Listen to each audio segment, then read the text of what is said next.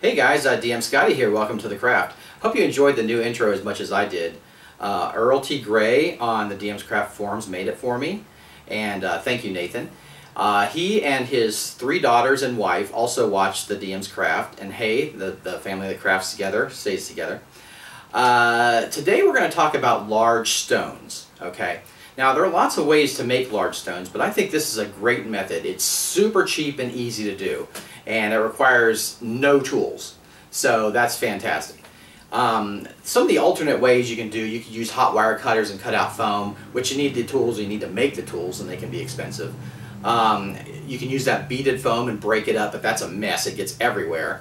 This way is super cheap and easy, and hardly any mess. So let's go to the table and I'll show you this really cool way to make large stones.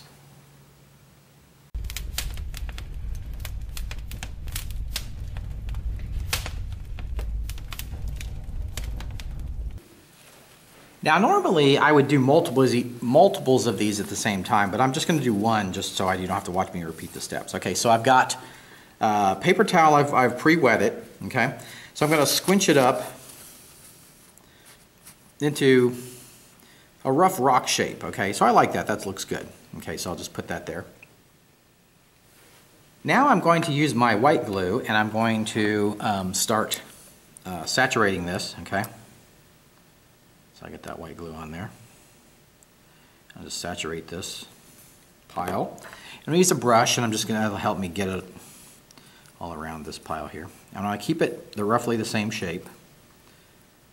Alright, so that looks pretty good. Alright. So now what I'm going to do is I'm going to cover this up, okay, to make it look like a rock. So I'm going to use a piece of toilet paper, okay. So I'm just going to drape it over, alright, and kind of, it's got glue on it so it'll stick. It's got glue and water so it'll stick a bit. And then I'm going to put a little more glue on it.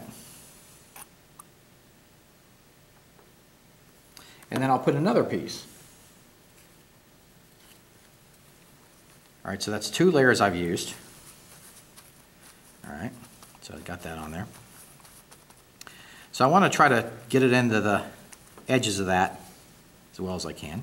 Now I'm going to use just some plain water and spray that, okay? And that'll kind of saturate that into that previous layer of paper towel, alright? And that'll get a nice adhesion.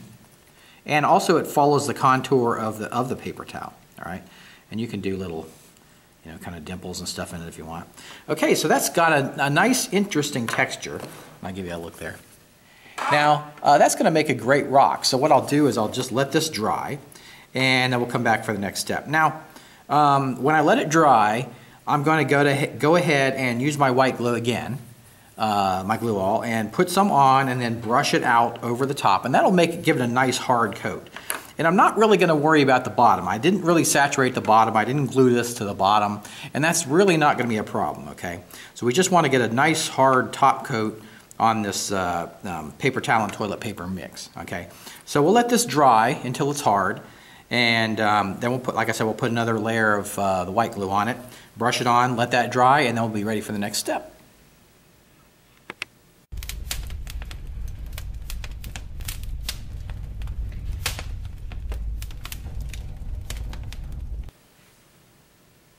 For the next step for the rock, I want to do a base for this. And I've got some thin cardboard, and I'm going to use that. So I've got my rock. And you can see it's kind of bent up and all that kind of stuff, but that's okay, that doesn't matter. So I'm going to cut this out close to the edge. All right.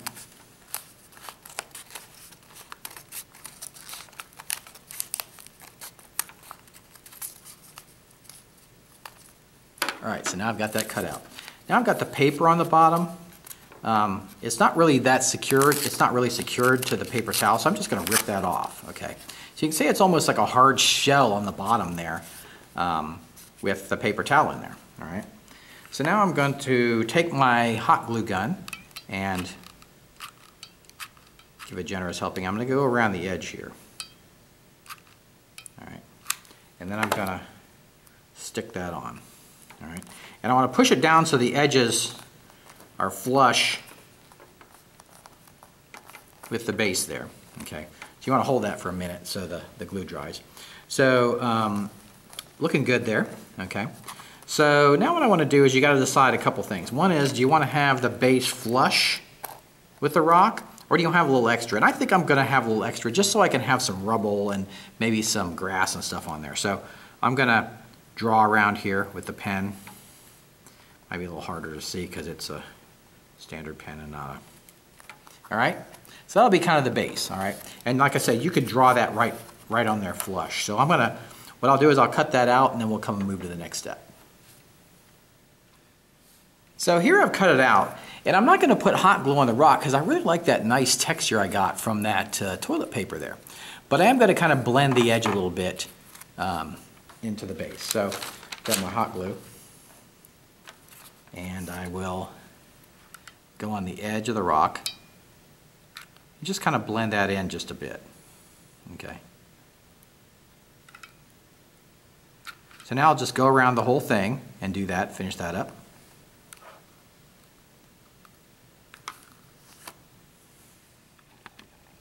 So I want to add a little more to this. I'm going to use my white glue, okay, my PVA glue, and I'm going to add some piles of glue here. And these will be for from sand, and I'll just kind of ring the rock with that. And you could even put a little bit on there if you want. Okay, so now I'll just grab my construction sand and just start pouring it on there. So now I'll let this dry, and then I'll go paint it, and we'll come back for the next step.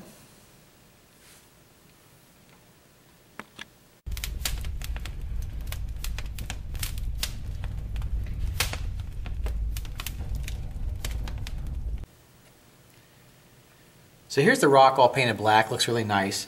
So to finish it up, I'm going to give it a bit of a wash.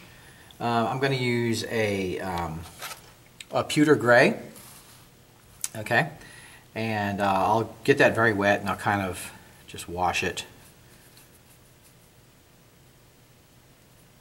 And it's okay if it gets some on the base, that's fine. And then I'm going to use a bit of a rusty brown and just kind of pick out some areas, just kind of blend that into the gray. And then I'm going to use like a tan, and just while this is all wet, and just kind of blend that in. And then I'll give some interesting different color to the rock when it dries up. All right, there we go. So there's some rock piles on the side of that. So there we go. So we'll let this dry, and then we'll move on to the next step.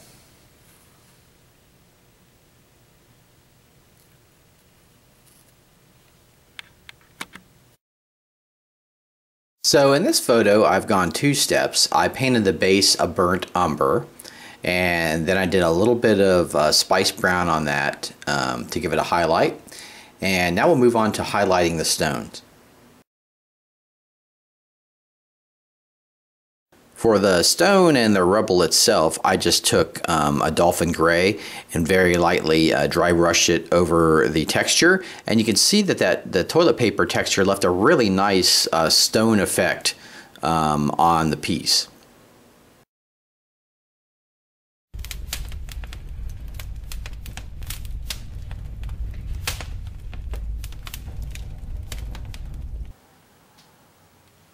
In this setup, I have a cave tile with the stone set on there, and they blend in really nicely with the cave tile. They do have a little bit of dirt around the base, but they still blend in pretty well. You could also paint those to go into caverns themselves. So, say our adventurers come into the room, and then you could have say you had some enemies in there, and they could jump out from behind the rocks.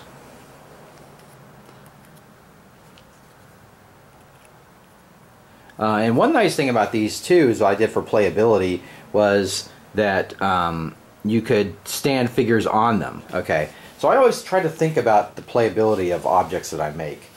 So there's one setup you could use these for. So here we have a nice overland setup, and you can see I have the stone set out along with some plants. And say our characters go along and they fail some perception checks. They're going through an area with stones, and then, you know, the same thing happens, the lizard folk or whatever come out. And I really want to stress how I like that you can put guys on the stones, because they can, you know, defend. If someone tries to get up on the stone, they could defend against someone trying to get up there. That's a nice defensible point. I always try to think about playability when I make this stuff. You could also scale this up very easily, so you could stack cardboard and do toilet paper on it, that kind of thing. So you could make any size stones you wanted, or any shape, with this technique very cheaply and quickly. And let me give you a look at the stone here, another close-up.